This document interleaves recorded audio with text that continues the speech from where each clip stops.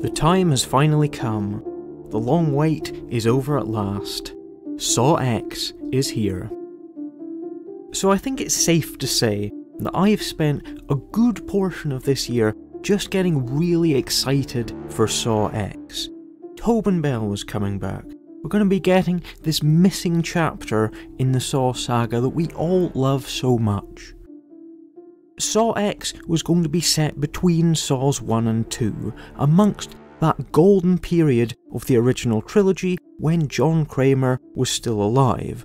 And Shawnee Smith was also coming back as Amanda. How could that not be amazing? Because Saw X promised a very personal Saw film. John Kramer is at a cancer support group, where one of the people that he meets there tells him about this revolutionary new method for beating cancer. John finally seems to be given hope, once again, that he can turn his life around. Only, as it turns out, it's all just a scam. Kramer flies out to Mexico, only to be cruelly duped. And so begins a new series of deadly games, as John Kramer, with a little help from his friends, tracks down the scammers responsible and proceeds to feed them his own brand of justice, one brutal surgical trap at a time.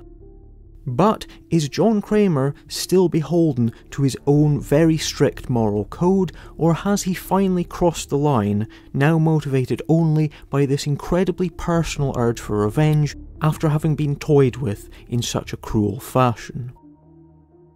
So, of course, I had an absolutely fantastic time watching Saw X, just seeing these characters that mean so much to me and all the other Saw fans back on the big screen again, like nothing had ever happened in the years in between, just feels magical. There's really no other word to describe it. And this is a story that absolutely understands that. It understands that its audience actually cares deeply about John Kramer.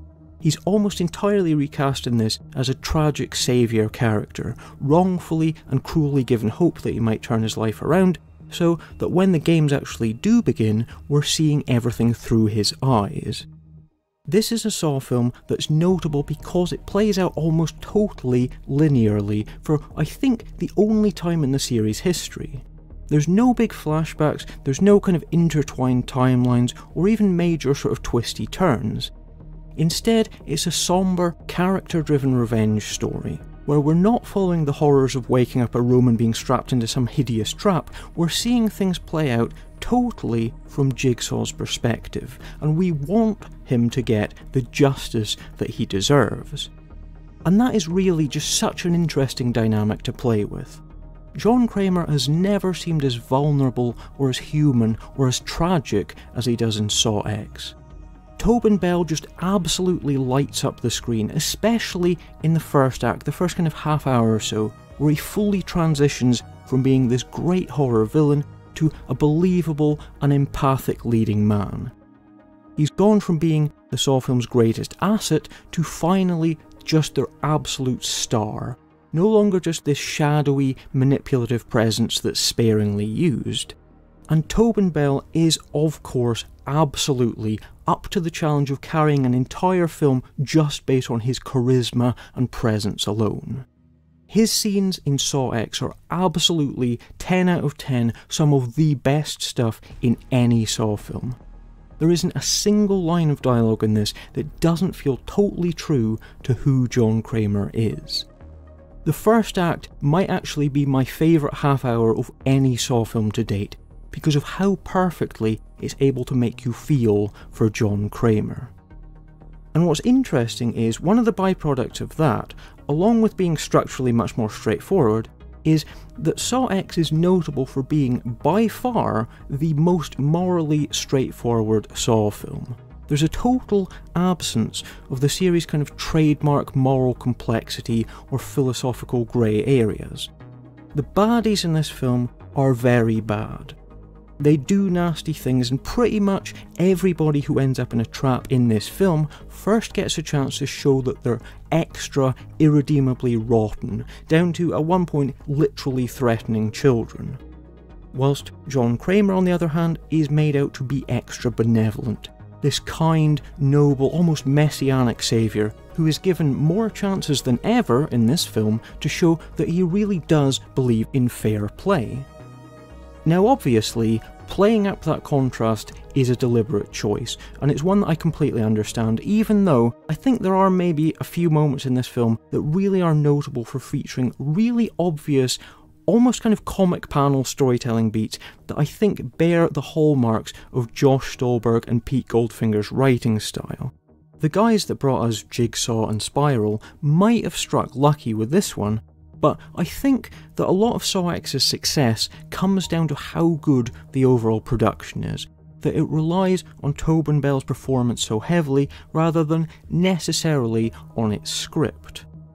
Because one of the things that I found myself noticing is that it's amazing just how often this film sets up an interesting idea that could add in some moral uncertainty or conflict, and then does absolutely nothing with it.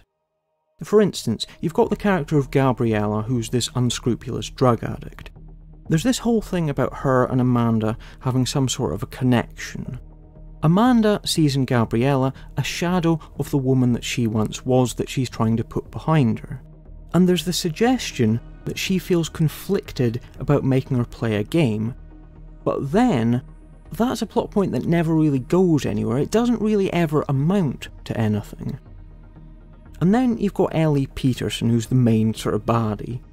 There's all this stuff where she tries to convince John Kramer that there's still some kind of hope for him, that her father could in actual fact save him, and that she might not necessarily be as guilty as he thinks she is in duping him. And the fact that they set up this conflict, that John Kramer's got this moment of doubt, could she actually be telling the truth? Has he jumped the gun and let himself be motivated by revenge, and in so doing cost himself his last hope? And I feel like that would have been a really interesting dynamic to play with, that once again never develops once it's brought up. And then there's this fantastic scene early on where, for really the first time since flashback scenes, we see somebody actually survive one of the games, and then John rushes in and he starts bandaging the guy's wounds. Because in Saw X, the games are made out to be much fairer this time, and people actually survive. And I really wanted to see that moment play out, where somebody survives the game and we see John give them the talk, and we actually see the aftermath of that. But then, it's like, they can't ever let anything too radical happen. They can't let any of those interesting ideas affect the overall shape of the film. That it's a revenge story with a series of trap set pieces that play out largely as you'd expect a Saw film to play out. Because once we get our group of victims all chained up and ready to go, there really isn't anything that's that drastic or unexpected happens. It feels like every opportunity to deliver on what the first act promises, which is a really different Saw film, is shot down in favour of just making a damn good Saw film that runs along largely familiar lines. And the second half of Saw X is pretty much just that, a damn good Saw film. But for me, I think its big shortcoming when you compare it to the rest of the series, which I guess comes down in part to it being a prequel, is that it feels like it's got a lack of stakes. There's no major plot points in this film that ask us to really reconsider anything that we then see later on in parts 2 and 3, if you were to watch these films in actual chronological story order. Instead, Saw X plucks John and Amanda out of the timeline, gives them a great standalone story, and then pretty much deposits them back at the start of Saw 2, ready to go, but largely unchanged. There's no hints of the kind of inner turmoil that we learn plagues Amanda in Saw 3. There's one decent conversation about Jigsaw's legacy between him and Amanda, and there's really no significant character moments that, to be honest, stand out. But it is, of course, just great to see them back together on screen. I just sort of wish that it could somehow have been a little bit more tied into their characters' kind of overall developments. Because it kind of feels to me, and I might be completely off here, it has happened before, but I can't help but feel there could have been, at one point, a version of Saw X that existed that had a lot more connections and more resonances with the franchise as a whole. And I don't mean just crap lazy Easter eggs, I mean real, genuine, important connective tissues to who these characters are that demonstrates an understanding of where they are in the timeline, and instead a conscious decision was made to keep that stuff to a minimum as much as possible. That this was a film that, like Josh Stolberg and Pete Goldfinger's other Saw films, was meant to work pretty much as a standalone entry, with just a kind of basic knowledge of the characters required to actually follow what's going on. Now, maybe that's just me being massively cynical, but for me, this is still an absolutely phenomenal film. It's easily a top 3 of the year for me so far, one of the best cinema experiences I have had in a long time, just because this series and these characters really do mean so much to me. And it feels good to see them being treated so well. This is no bringing back of beloved characters as tired, broken down shells to be killed off, or a betrayal of the core identity of what this franchise is.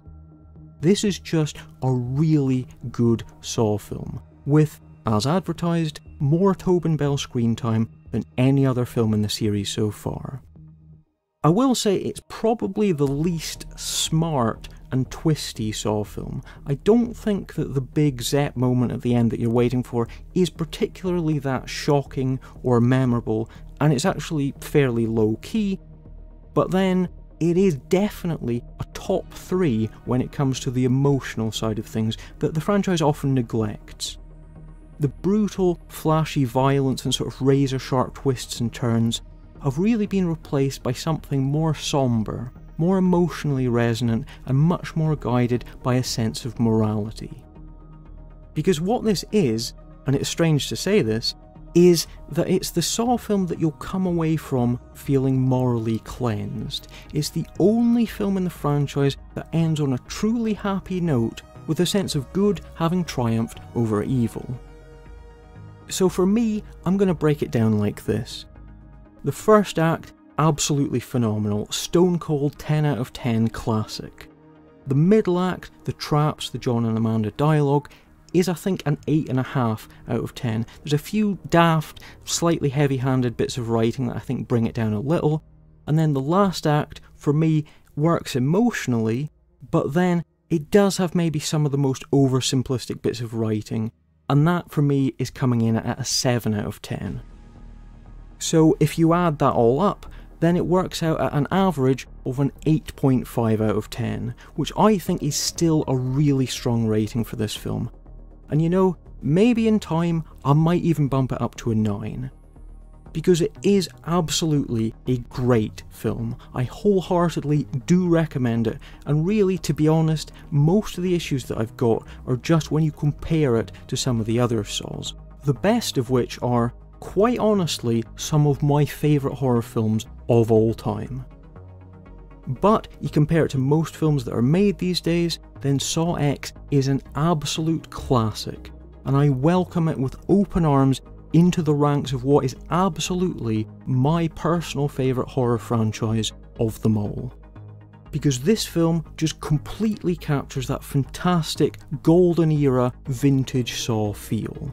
The only major differences being that it trades the sort of usual plot twists and innovation for emotion, and it swaps out any moral complexity and shades of grey and philosophising for, as odd as it sounds, a feel-good ending that treats these characters with the love and respect that they deserve.